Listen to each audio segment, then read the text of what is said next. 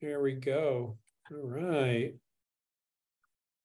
All right. Hello, inventors and entrepreneurs. My name is Andrew Krause. I'm one of the co-founders here at Inventor Groups of America. Wave your hands in front of the screen if you're new here to Inventor Groups of America, or type into the chat, "I'm new," and we can all welcome you. If you don't know where the chat is, just down below, click on the little chat button, and then on the right-hand side, I believe it will show the chat. So type in if you're new. Also type in if you're where you're from, maybe what state, what country. You got people from around the world. So just a brief intro. IGA was co-founded by Stephen Key and myself. Stephen, raise your hand there, wave your hand there. To teach individuals how to best commercialize their product ideas, as well as strengthen and support inventor groups throughout the nation. And we do a lot of free education. And this is one of those great pieces of free education where we have a fantastic speaker on that's going to bring you up to speed on what he knows. So we have a directory of local and regional inventor groups on our website. If you're located near one, we highly encourage you to join. So make sure to jump on our website and check that out. We'd love to hear your name and what state and country you're from. So going over to the chat, like I said, and type in what state and country you're from. Please do not disclose anything that is confidential and is not already publicly available. That's stating the obvious. So this meeting is going to be recorded. Will be harnessed on our website and our YouTube channel soon as well. But make sure to stick around. There's nothing like attending one live where you can actually ask the speaker some questions. If you have any questions for the speaker, type them into the chat as they come to you. All right, so here we go. Keith Mullin is our speaker today. Keith Mullin knows what is required to become a successful inventor. During his 30 years, he's been developing, he's not 30 years old, but during 30 years, he's been developing his new products. He's signed 23 licensing agreements, very impressive, for his properties. In total, he estimates his creativity has resulted in 18 product lines and 107 individual products, including numerous items for the pet industry. He's filed 30 patent applications and has 19 patents issued in his name as a co-inventor. His products have been sold in leading retailers around the world, including Walmart, Costco, PetSmart, Petco, Target, and Best Buy.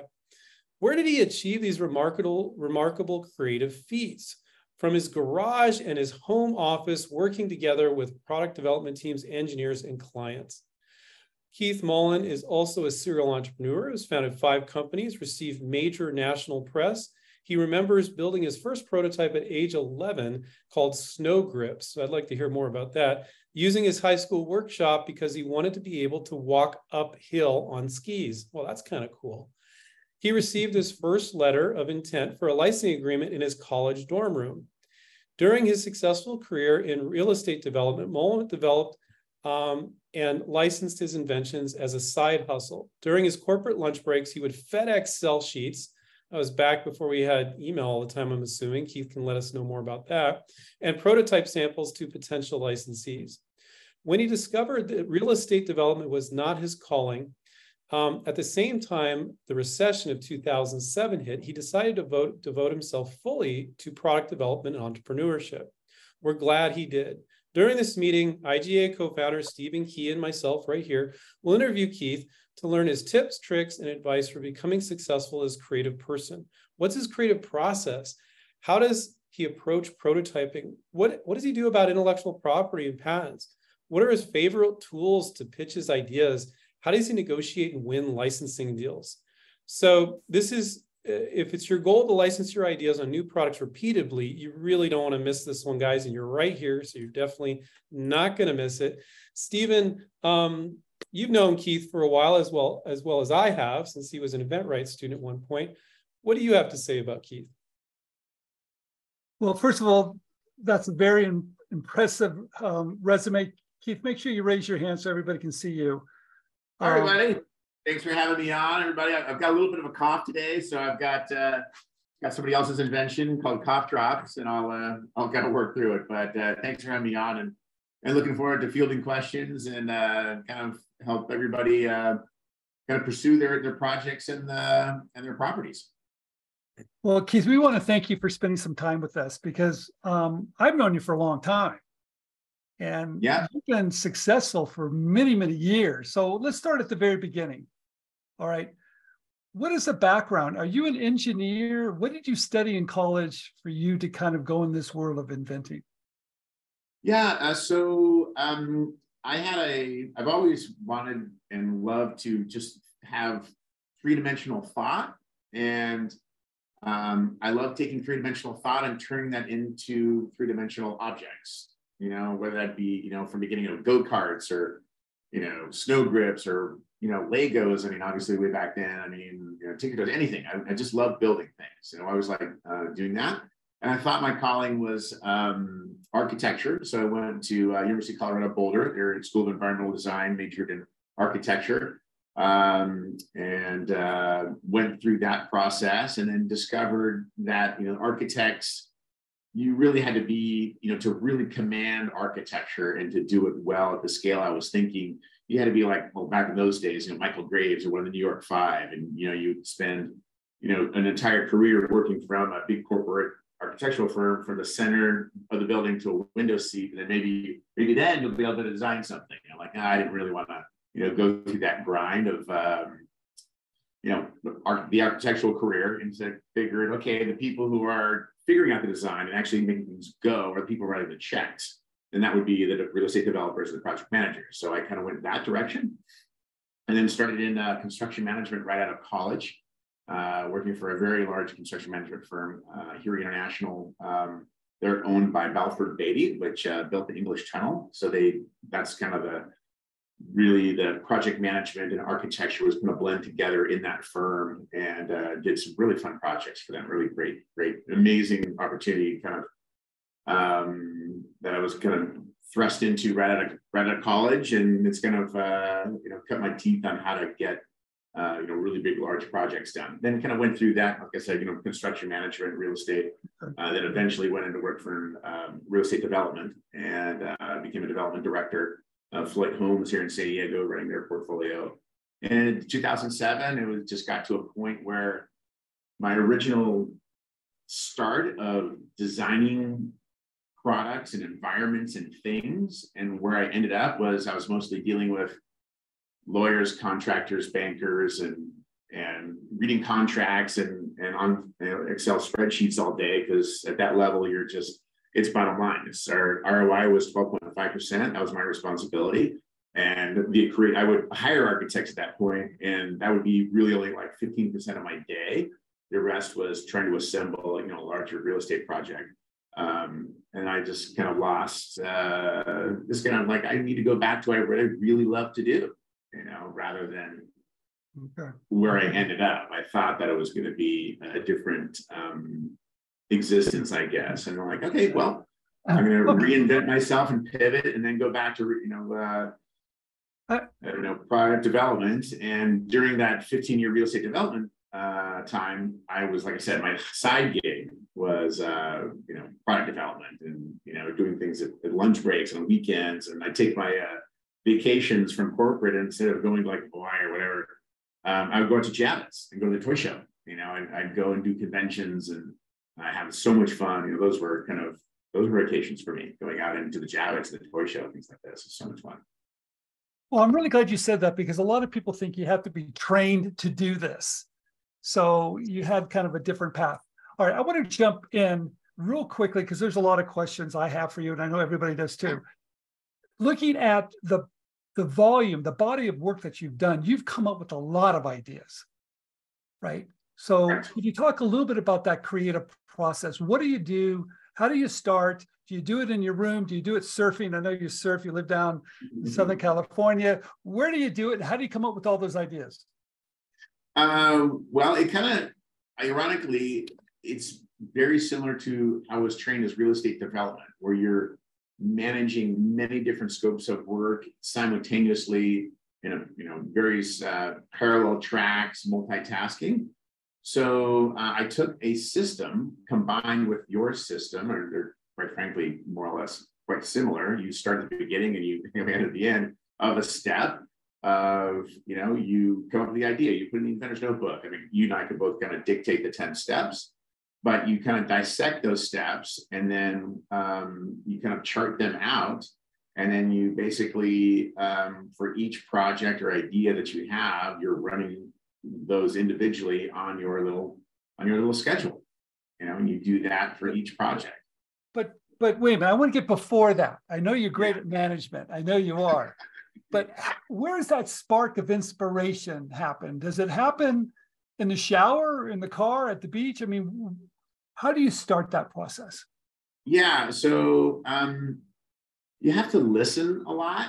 You have to, in my case, you have to be in a mental space to receive, shall we say, energy and or vibrations from the ether that's around you. And it's kind of sort of Zen and yoga type of thing, but that is just quite frankly what it is. I mean, you just kind of absorb things that they happen. I mean, that's why I love going to conventions. You can literally feel the energy in the air of everybody doing things, and you can kind of grasp those things and turn those into something. And it's kind of amorphous of how I'm trying to explain it, but I think just clearing your mind and running your life where you're able to do that. So let's just say you're going through a tumultuous, younger days, early 20s, whatever, going through a tumultuous relationship breakup or something like that. I have zero ideas. And so, you have to have some self-management of how you run your life, I think, to kind of clear all of the things that generate noise that would inhibit your ability to kind of accept things that are coming towards you. So, but specifically, I would say I could break them down into maybe 3 or 4 different areas that I kind of focus on. And one of those is really right before you go to sleep. When you're in bed, you're kind of sort of tired, and all that stuff is kind of in your head, just kind of wishing away. I used to have a small little whiteboard, right by my bed. It was actually on the wall, and if I could just have enough energy, I'd come up with an idea, just as you're kind of in almost that dream state, just to get up and just go, ball with something, ball with ring, whatever. So you can think of that concept in the morning. So that's one way I would do it, and you can do that when you wake up as well. So being aware of those quiet times and being aware of how you're thinking.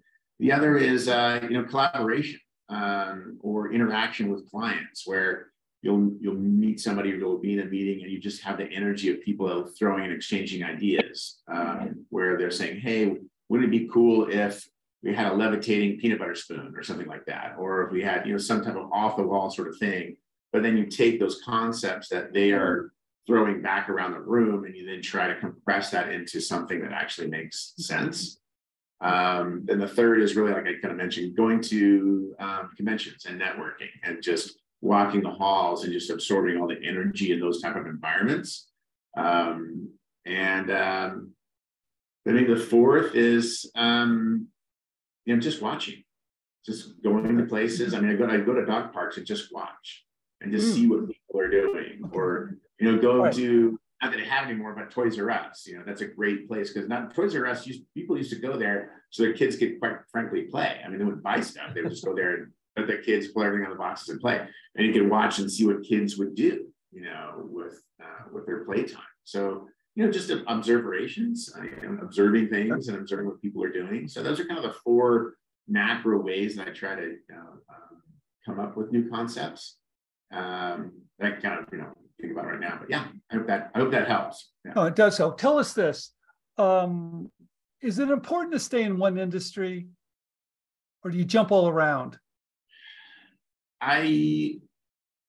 Yes and no, right? So it's no doubt, being deep in the industry and having the connections and the networking and the people to talk with at a very, very deep level, who really kind of understand, and directing things 6 months before the news picks up on, or a new direction of the industry, that you can kind of tell is like, oh my gosh, AI is going to be huge in 5 years, or grooming, let's say in pets, is going to be huge in 5 years. And you say, okay, grooming is something I should really focus on. So you'll pick up those little tidbits, in the industry that you're in. That being said, some of the most amazing innovations, I think, some of the prizes, prize innovation awards, will get somebody that has no experience whatsoever, that comes into the industry, and they think of something so different and so, I don't say disruptive, but just so different because he's not in the industry. Okay. that they come in and say, hey, have you thought about it this way? And that really helps as well, because you're thinking the way that nobody else in the industry is thinking, and maybe you can apply your background, your experience, or your skill sets to a solution that no one's thought of yet. So, Okay. yeah. How many ideas do you pitch a year? Oh, more than 50, less than 300. Yeah. So quite a few. Yeah. Yeah. Quite a few. So let's say you're in the pet industry, because we're really going to dive into that particular industry. I know you've been in others. So you come up with this great pet idea. You went to the dog park, you saw something, you were inspired. You're like, hey, I got this great idea. And you start to reach out to those companies in the pet space. Who do you pitch to first, and why? And how many companies do you pitch that idea to within the pet industry? Yeah, well, to even get to the pitch, I will definitely do a lot of research on the concept first, typically, to really understand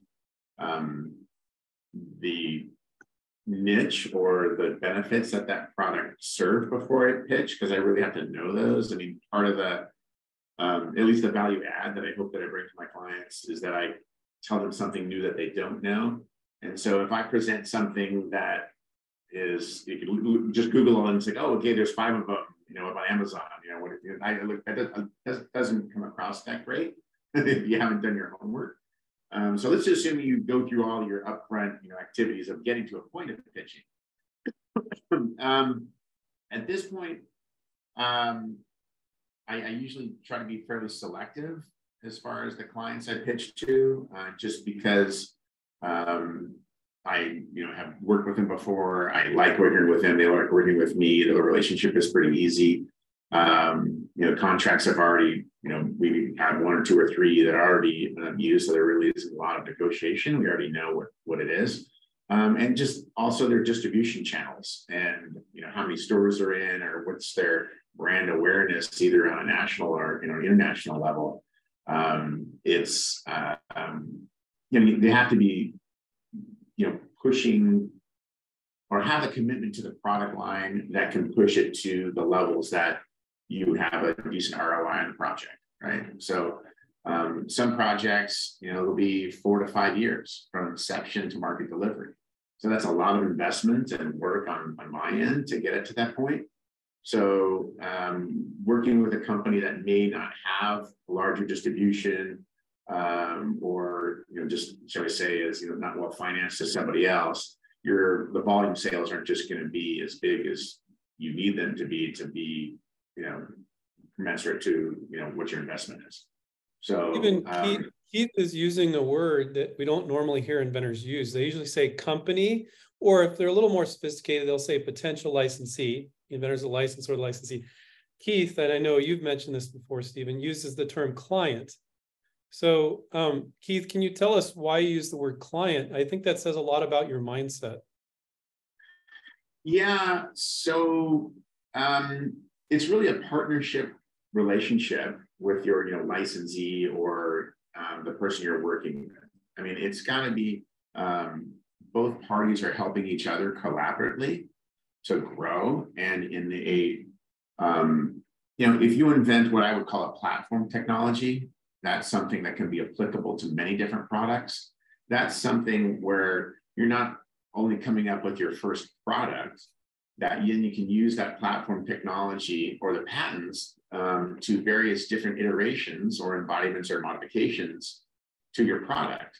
And most times, well, pretty much every time you sign a license agreement, you don't really know what's going to happen. It just kind of takes on its own life. And then all of a sudden somebody will present it to Target or Costco, and the Costco buyer will say, hey, could you put that in a shower, or something bizarre, like nobody thought about that. Like, I don't know, we go figure it out.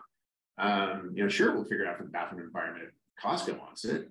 So when those things come up and your original concept grows to a point of it's just got legs on its own and starts to grow, you just build relationships with your client, and they have to trust you. You have to trust them to to manage that process, ethically and quite frankly, in a fun way. At the end of the day, it's got to be fun for me. If I'm having fun, I'm going to go surf as Andrew or whatever. So I don't know that. So referring to them, just in conversations as, hey, you're my licensee, or, that type of thing, it's just more of a applicable term to the actual relationship that you're going to be having with your licensee as you kind of go forward. Because ideally, you want to do a license with them, and then when they have an idea or they have a problem that's stuck, you want them to call you first. They'll say, hey, we're thinking about this idea. Hey, Keith, do you think you could figure this out? Or anybody, or, can you work on it with us? And let's go ahead. And in that case, I'm a vendor of theirs at the end of the thing. I hope they, think of me in that as well. Like they're valued consultant or contractor. That's how I like to be, not a licensee per se. Because I think what's really interesting, we've heard this before, once you build that relationship, that you're talking about, when you're first starting out, you're reaching out to a lot of companies. But when you start to build relationships and they start to know who you are and you start to have that back and forth, they become a client. So I guess the question is, how many clients do you actually work with during the year in the pet industry? Is it 50? Is it 5? Yeah, so I would say active clients where I'm, working on projects with, where I'm, perfect. Stephen, how many hours I put in. But I would say at the moment, let's just say 8 clients that I'm, always working on per se. But, these are projects that are, there's the work and then they're kind of up and down. So there's these constant kind of work components that are very intense. So the challenge is because I still need to service clients to make sure that they're happy and get the product to market. Once the product is done through its first article, the work scope or the things that I'm doing and responsible for kind of, start to taper off. And so if, my max capacity is, probably right now at about 7 to 8 clients. I just don't have any more time in the day. And so, but, pitching, pitching to, gee, I want to do the project and I want to go ahead and start a project with you. Sometimes that, can take, sometimes 16 months. I'll pitch, I'll even, each convention, maybe I'll show them, different ideas for, 3 different conventions. So I'll be maybe pitching them my concepts for, 3 years. And then the third year, like, I finally get this. Let's go ahead and proceed with it. So I'm still pitching all the time. Well, we're going to back up. At the moment, I'm fine because I'm a little overwhelmed. But normally I would be pitching. Let me go back up. If I'm under, let's say, 5 clients, then I would be pitching a lot more just because I'd have a lot more time to do so and quite frankly, capacity to take on more projects. So it's really that balance of kind of getting up to, okay, what's the capacity that I can still do what I need to do and not, still have time to. Even it sounds like his definition of a client is a company he's currently working on closing a licensing deal with, maybe the earlier stages, or he's already closed a licensing deal with, he's continuing to help them. Is that your definition of a client?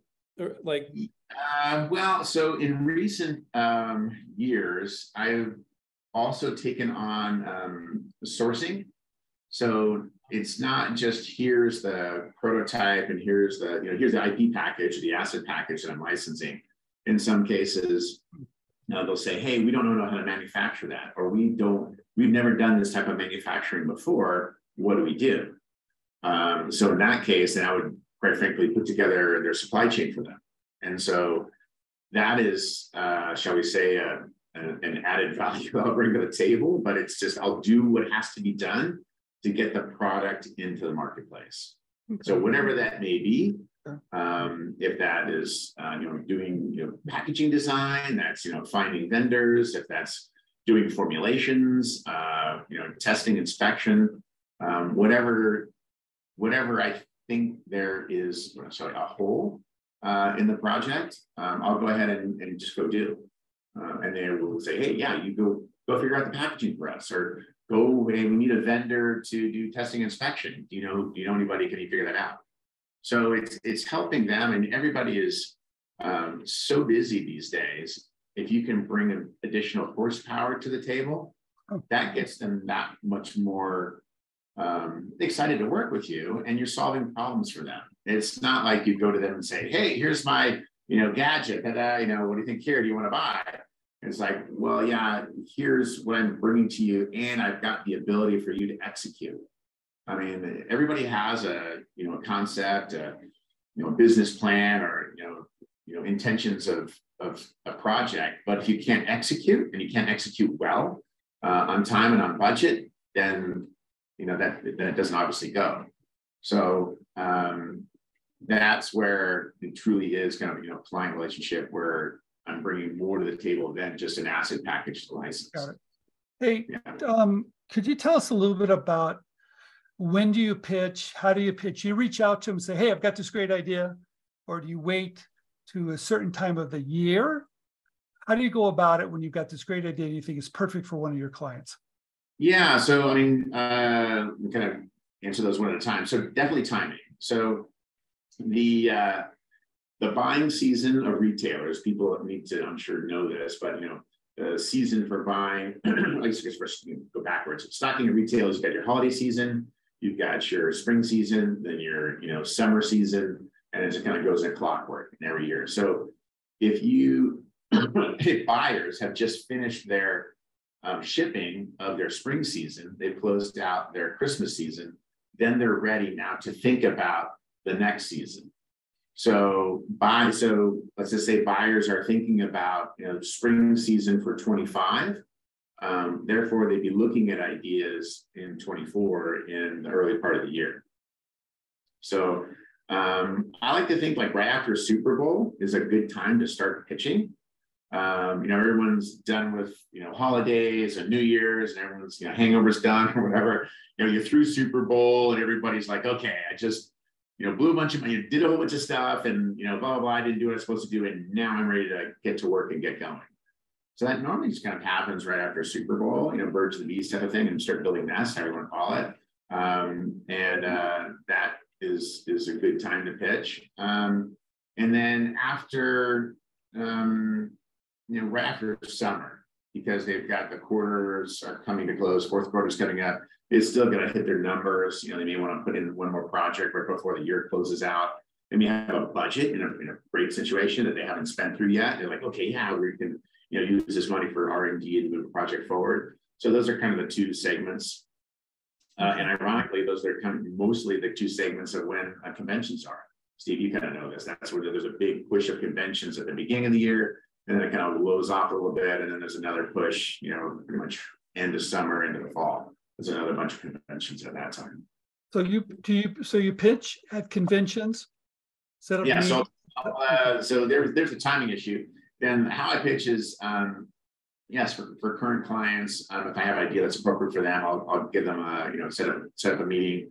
Mostly do it by Zoom or Teams, whatever the platform is, and do it just like this, video conferencing. And then in others, I'll go out to the conventions and pitch to them. Set a meeting. You have to, in the best case scenario, you can contact them before the convention, set up a meeting time, confirm with them the meeting. They're very busy, so maybe you have 20 minutes, maybe 30 minutes of time. So you need to kind of slot that in with them. Yes, you can go into conventions and start a conversation, but they're more than likely not going to look at your concepts right there. And you probably wouldn't want to do that anyway. Just you're like, hey, how's it going? Hey, do you want to look at this? And it doesn't really need to build things a little bit and go email, do the tennis back and forth on just building the relationship, and then present later to them, or maybe the next year, at the convention, do it that way. So it's a combination. So for clients that I have relationships with, I'll call them on the phone and get a meeting done. And in other situations, I'll pitch at conventions and go through that. Keith, Celeste is Stephen, I was going to show some products when you're ready. Yeah, I want to show this one product that you really are a material expert with this one Bionic. Andrew, can you show this one particular product line? If it's on the, yeah. There you go. You see that? So this is called a Bionic. And I was working with the engineering team. We started back in, I think the actual concept for Bionic was back in 2006. When I kind of came up with it, I wanted to be the strongest, most durable chew toy ever. And so worked with a group of engineers to kind of put together a material that took about 4 years to develop. 4 years. And then we had the material all done and figured out, and we were testing it. It was amazing testing. And then about to launch it, and the tsunami in Japan took out one of the formulation houses that made a component of bionic rubber. So we had to, so we couldn't get a part of it. And then we had to restart and figure out a new way to make the bionic rubber and continue with it. But Bionic, it's basically a thermoplastic elastomer, or TPE, and basically just took that new TPE compound and put it into different shapes. Bite tests up to over 450 psi. It's incredibly strong. The molecule is kind of like a nest, if you will, where you've got interlinking, cross-linking molecular chains they kind of flex and bend when you chew, but they don't crack and burst. So as it's flexing and kind of moving around, it just kind of bends out of the way of a tooth form. And then that's sort of how it works. And then it also have a patent on the line, what I call defensive geometry, where it kind of works like an M1 tank, right? So it's designed specifically to disperse incoming rounds and energy around kind of the tank shapes. And that's the way Bionic works as well. So it's kind of a combination of the rubber formula, how the shapes are put together and designed. Really fun product. Mm-hmm. This here is a new product of yours. Yes. Well, first of all, how long has Bionic been selling? Because it's been around for a while, right? Since 2010. Okay. All right, wonderful. Yeah. What about this new one here? This was just launched, didn't it? Yeah, it's called a Jolly Dipper. And basically, it's, we're messing around, you can kind of look in here. It's a little mortar and pestle, and it uses the flex of the rubber to actually make it work. So it kind of like nom, nom, nom, nom, nom. So you've got this little bowl shape in here, and you can put the fill and treat, which is a peanut butter paste, and you fill the bowl down inside there. And then as you flex it, the dog flexes it, it'll splatter all on the inside. And so the dog will have a really hard time to get the peanut butter paste out of there. And so this is a redirected chewing toy, or an occupy toy, where the dog will be really busy trying to get all the peanut butter out of the inside of this ball. So he doesn't have destructive chewing behaviors and separation anxiety and all those other type of things. So it's kind of it's a really fun item. But this product has taken a long time to launch. Yeah, so the it originally started off, this had many iterations. And it really came down to how to mold this, because it originally was a couple different parts that made this sphere work, and it was really complicated. Then at one point we talked with an engineer and said, okay, let's make it out of one part. Instead of, it was actually 6 parts at one point. It was the original prototype. I have them over here. No, I guess I don't. Yeah, I'm looking over my prototype board over here. It was like 6 parts to begin with. And so the cost of goods to make this was just, off kilter. But when it was understood of how to make this, you have to imagine how difficult that is on an injection mold to do all these undercuts. How do you make a bowl out of it? That's really hard. But it's a very complicated mold that does this. But your cycle time at the factory is very quick. And, you can crank out a lot of these in an 8-hour shift, and that gets your cost of goods, quite low. And that's really what kind of that was the final pin to drop to get this with a licensee say, yeah, this makes sense. It now pencils out. Yeah. Yeah. I've got one question. Then I want to open it up, Andrew, because I could go on and on and on forever about this, but I want everybody to have a chance to ask questions. If there's one thing you are a master at, and I haven't seen this with a lot of inventors, but for some reason you have got this dialed down. You create not only a product, but sometimes you create a whole product line. Yeah, so I think I learned that. There was a toy agent I used to work at. I don't know if he's on here, but he was actually a master at this, and I kind of learned from him of, excuse me, you really want to develop. Well, I watched him take a very simple idea and make it into a bunch of different ideas using the same platform technology. And you'd be surprised at what a platform technology could be. I mean, in your case, it was a guitar pick. Your platform technology was a guitar pick. Like, okay, yeah, but you can make a guitar pick out of a devil's head, out of a Disney head, out of a robot, out of whatever. I mean, that's with your platform technology that's applicable to all different formats and iterations and modifications of the concept. So that's what in a best case scenario of inventing or licensing, is you truly have you can think about things where, like, oh yeah, we could put this on a balloon and it'll fly away or something like that. Things that are, and you won't know those at the very beginning. You just won't. And then somebody will say, hey, have you thought about, like I said, putting on a balloon or putting in the shower? Have you thought about doing this with that? And then really kind of pushing the envelope of what that is.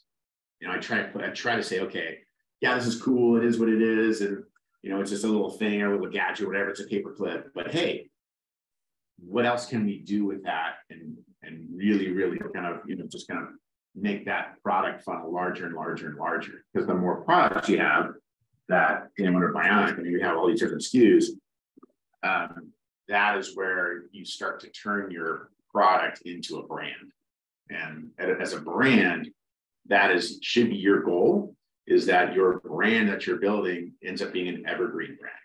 And that's, in the best case scenarios, what you're trying to do.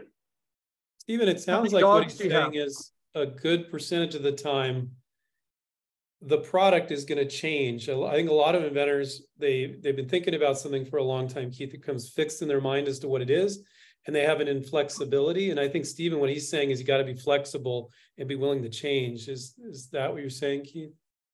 Yeah, I mean, you'd be surprised. I mean, just how little something you have to dial it just a couple clicks to the left or the right for it to just explode. It's almost the mindset of back in real estate. It's called location, location, location. You could have an ice cream store, but if that ice cream store is, 2 blocks away from the beach and behind the laundromat, you're going nowhere. All you needed to do is bring it forward and one step closer to the beach, which is quite frankly nothing. And all of a sudden, it's just went out the door. So it's that same type of thing. If it's just not working and you're working too hard at it, and it's not going, the idea is still sound.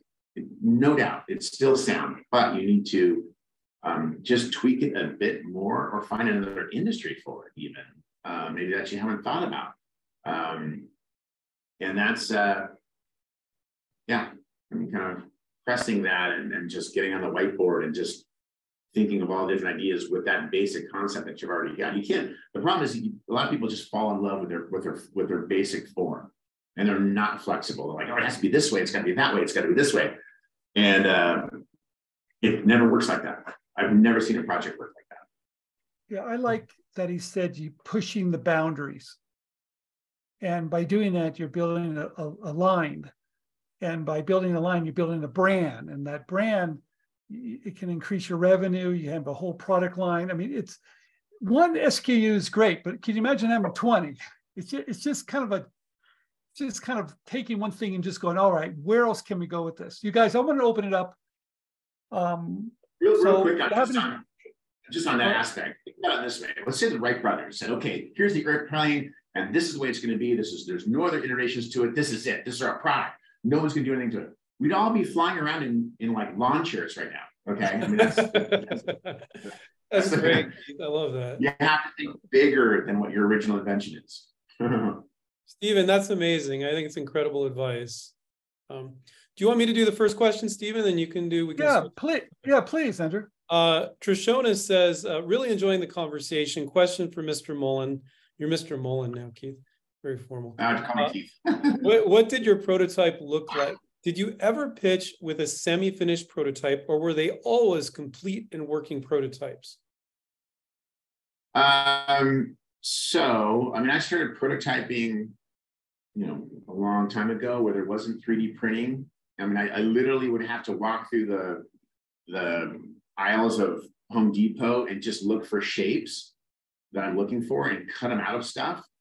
I mean, the Home Depot guys were just driving, they just thought I was nuts. And like, I'm looking for this and does that. I'm like, well, so, I mean, some of my prototypes were more glue and tape than an actual product, to be sad to say. So the answer is, if you can demonstrate it working, however you do that, whether it's with rubber bands, tape, and cardboard, just to show the idea. I mean, I've done some in tinfoil, like, here it is, I mean, and paint them sometimes. Or clay, modeling clay from Michael's, that's great stuff. They've got some great modeling clay. There's some plastics that you can heat up and form it into your own stuff. So you don't have to, do CAD work and put all, you can literally go to Michael's and build your own plastic prototypes really easily and way easier than it used to be. I used to use Bondo and take Bondo and squish it and mold, carve Bondo into toys and stuff. So, now, yes, I try to do it as professionally as I can, but, learning the process, I would do some very, very rudimentary prototypes. And in some cases, I wouldn't even do prototypes. I would do digital drawings instead, but they have to be really good, but you can do that these days. Thank you, Keith. Stephen, you got one you picked from the chat? Well, there's so many of these. Yeah, we can't answer them all, guys, but we're okay. Let's talk about intellectual property. Important, not important. Where are you with that? Definitely important, but not for the reasons that most people think that they are. People say, "Oh, I have an idea and it's great," and everyone says, "Okay, go run and get a patent," and that type of thing, and I'm spending a lot of money, and the patent may not be right, or you may get approved for something that's not your invention. As Steve, as you've taught, you can file your own patent. I think it's $135 now to write it yourself. There's many different tools you can use to write that. I mean, obviously, ChatGPT pretty much things get a lot easier. Write myself a patent for a new whatever, and file your pending patent. You can do that on your own. You could learn IP and learn patent writing. It's a great thing to do. It's just part of the process. It's kind of like, well, if you want to go roller skating, you got to learn how to roll wheels or something like that. I think at least writing a patent is a good thing to do. And you file it. So when you get to the licensing stage and having a pending patent, in those discussions, it's always just a check the box thing. Because their lawyers are going to have to look at it, and lawyers will say, first goes, well, it's patented, like, of course it is, type of thing. It's more of a check the box and, having something to return when the question comes. But in reality, having the product coming to market and having the IP exactly equaling the product is really hard to do, with one patent. So, for one product, you may have, well, in some cases, 3 or 4 patents. And Steve, you know this, and you have many, many multi-layered patents. It's called a patent thicket. Those end up being very expensive and take a lot of time. But there's no sense in investing in that level of IP protection unless the product sales can demonstrate that that investment is warranted. So I hope that answers the question. Yeah. I mean, I have a lot of patents. Yeah, it's nice. It's impressive. Is that the value in what I do? I don't really think so. It's more of, it's just part of the process and the thing that you have to learn and a box you have to check to play the game. It's an entry fee. There you go. It's a ticket. There you go. Yeah. if you're going to reach out to, let's say, a new company that you don't have a relationship with, how would you do it? Would you go through LinkedIn? Would you wait to go to a trade show, or would you just pick up the phone and call their 800 number? LinkedIn would be good. I mean, you've always kind of taught, and I still totally agree. You try and find the marketing lead. You want to try to find a person that likes to sell stuff, because his job is he's got a meeting coming up with Walmart, Target, whatever, in January. And he's like, what am I going to present? What's the new and coolest thing? So of course he wants to know what the new and coolest thing is. And hopefully you've got it. So he's motivated to listen to you. Sometimes the guys in the R&D department, or the new product department, yes, they're good, they know what they're doing, and they're some incredibly talented people, but they're so busy cranking on their own projects that they've got tasked to deliver by a certain date on a certain time, and they got all the numbers running around their head.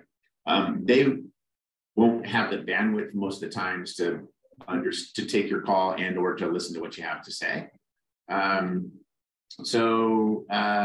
Trying to find the marketing lead and or somebody who's receptive to new ideas, I think is really, and that comes from all different levels of a company, but it's really more the personality type.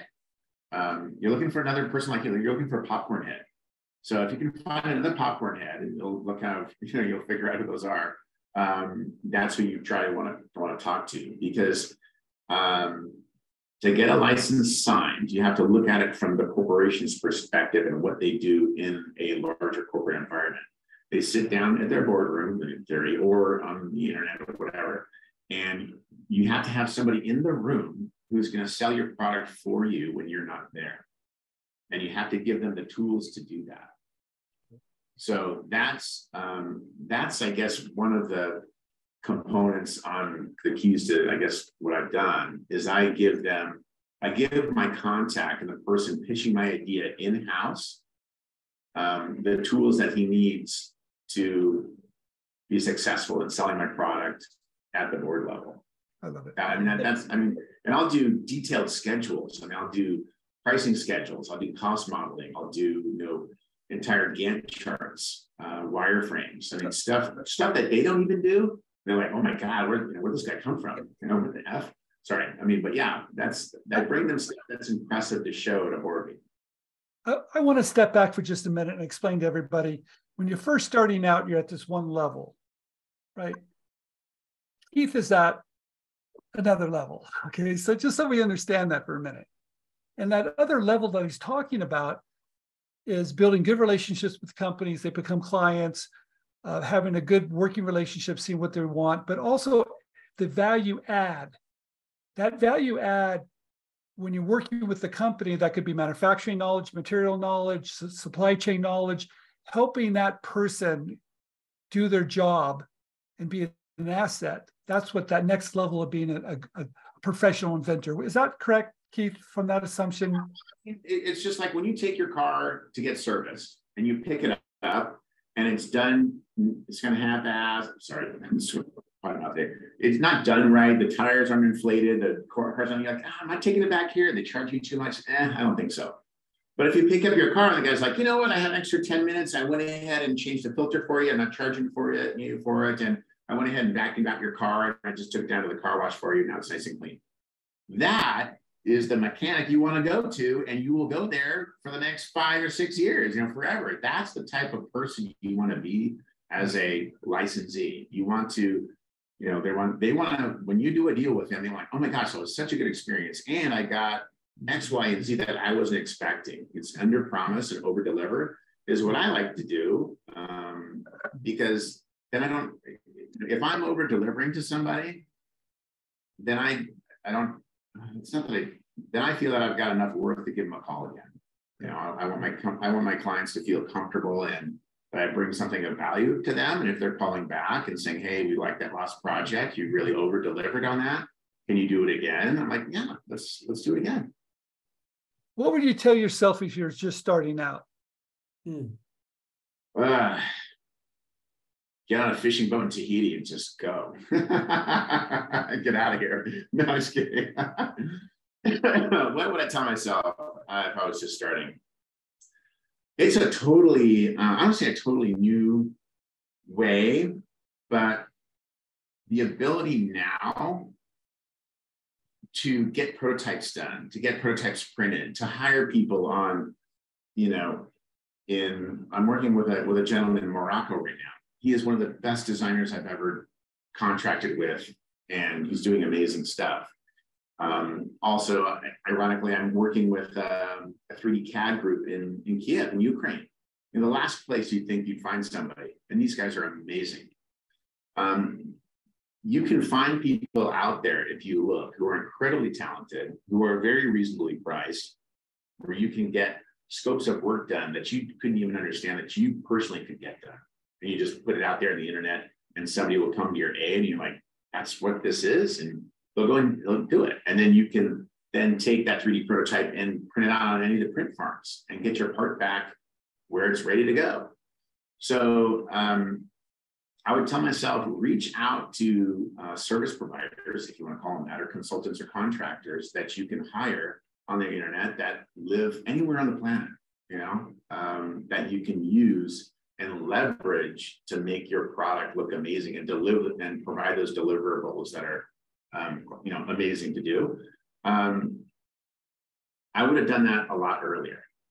I want to say I would subcontract out a lot of the work I was trying to do myself. So instead of gluing stuff together and trying to figure out how to, make Bondo, work with a, a new Nerf gun, prototype thing, I should have just, well, didn't have the internet back then really the way they did, but I would have subbed up some of that stuff out before to somebody who really knew how to do, okay, what's the gearing ratio, of, spinning gear that you want at a certain RPM, those type of things. I would have, worked with other people. I would have brought other people into the fold quicker. I got a question for you, Keith. It's a very broad question, but I think it's an important question. Why do you like licensing? What do you like about it? And then also, what don't you like about it? Let's be honest. It's not all perfect. Yeah. So, what I like about it is, and Steve can know this, I really enjoy, working on my own. I really like it. I like to do, and have the freedom to kind of think and do things the way that I kind of, invent and just kind of run my life, quite frankly. That being said, I put way more hours than I do now than any other job I used to do. So it's kind of like, whatever. But what do I like about licensing? Every day is different, because there's so many projects and there's so many different things you can be doing. Every day is kind of, quite frankly, kind of new and exciting, which is super fun. How about finances? Like, do you like that the finances is on them, not on you? Do you not like that you lose some control? They decide to make it a different color, a slightly different design. What are the positive negatives in other areas? Yeah. So, some of the other, positives are, that's right. So, taking a product, we're going to back up. Since I have such a volume of products and concepts that I want to, quite frankly, get out there and make, the company, I just don't, to form a company to do that, I don't think you could do that. I just don't think it could happen.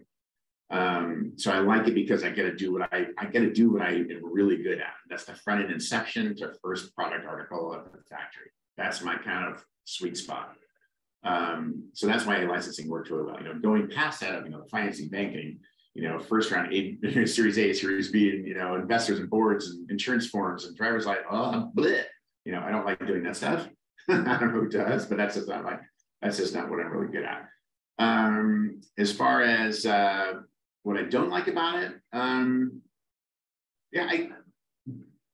it would be, I guess, losing control and, maybe when a licensee doesn't love the project or doesn't understand it as much as I do, because these are, quite frankly, these little kids are out there in the world and take care of them. It's like, well, you send your kid over to somebody's house and he gets beat up and he comes back. It's like, dude, you can't come over to play anymore at your place.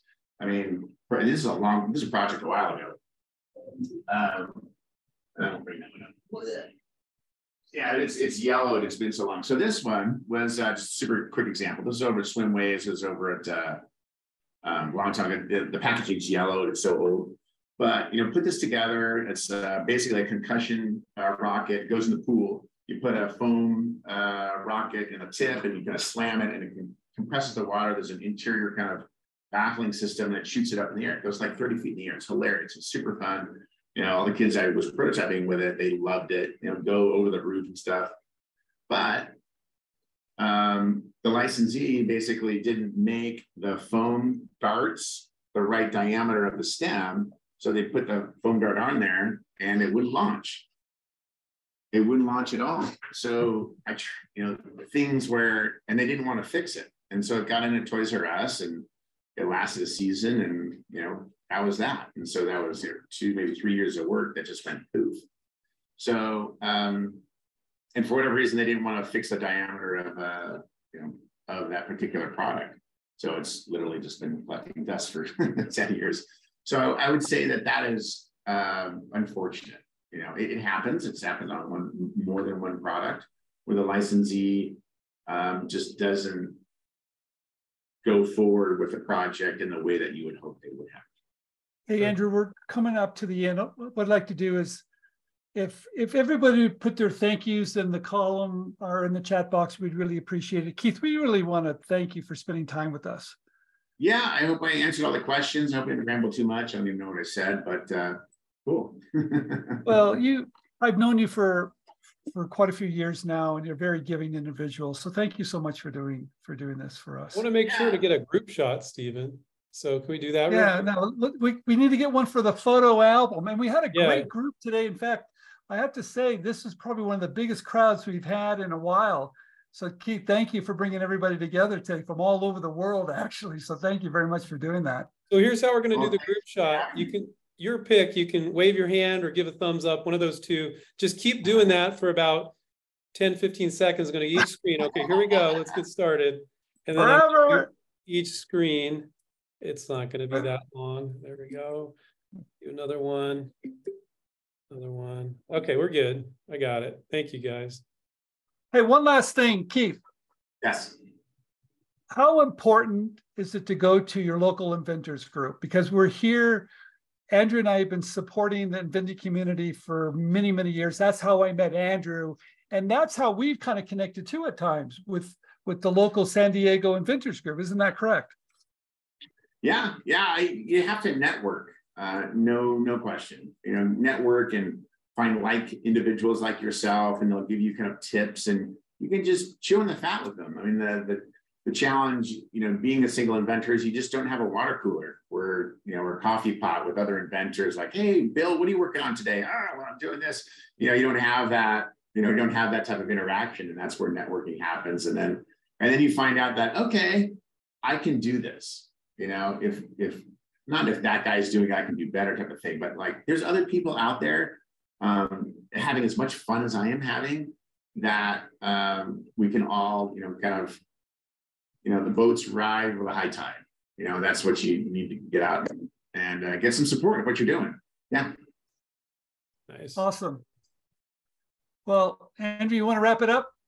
Yeah, I mean, Keith, you're a pro. Thank you so much for coming on and sharing with your fellow inventors your life experience. I think they all realize it's more about just than the product, but the organization and the drive. But if you truly enjoy it, which you do some stuff you don't enjoy, but you definitely don't need to do as much stuff as if you sold it yourself. So that's why you like the licensing business model. And just thank you for just being really straight with it and telling your story and inspiring everybody. I don't know, if somebody's not walking away inspired from listening to you, I don't know, something's wrong with that many products licensed. I don't know if some of you showed up late, licensed a lot of products, really dedicated. I don't have anything else to say, Stephen, besides that. It's amazing. Yeah, I just want to thank everybody for coming today. I see a lot of friends today from all over the world, and keep on inventing. That's what Andrew always says. Learn as much as you can. Keep educating yourself. Please tell anybody about IGA. We do this once a month. And I just want to tell everybody, have a great week. And thank you, Keith and Andrew. And if you late, really appreciate it. Sorry, Keith, go ahead. I just want to thank everybody for showing up, and I hope that you found the time valuable. Thank you so much. You can check out the replay tomorrow or the next day on our YouTube channel too if you join late. So don't worry about that. See you guys. Bye. Thank you, everybody.